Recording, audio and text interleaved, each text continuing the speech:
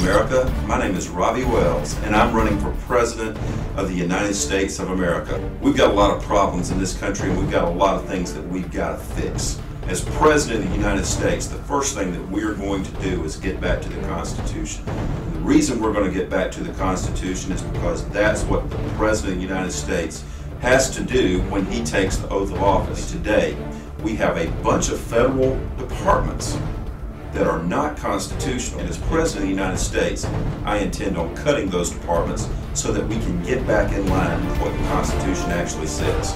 There's a reason why we have a $2 trillion deficit this year with our federal budget. It's because we're paying for things that we're not supposed to be paying for. My plan will eliminate those.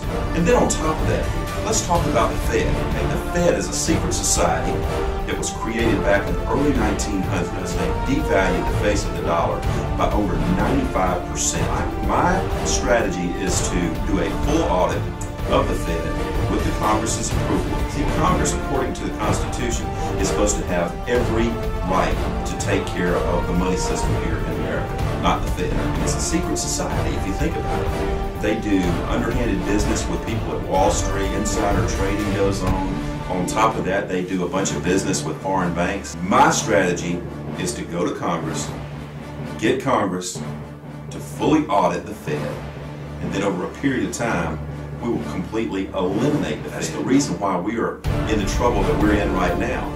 Everybody wants to talk about Fannie and Freddie, and they were bad, okay, but it was the government that kept telling Fannie and Freddie what to do, okay?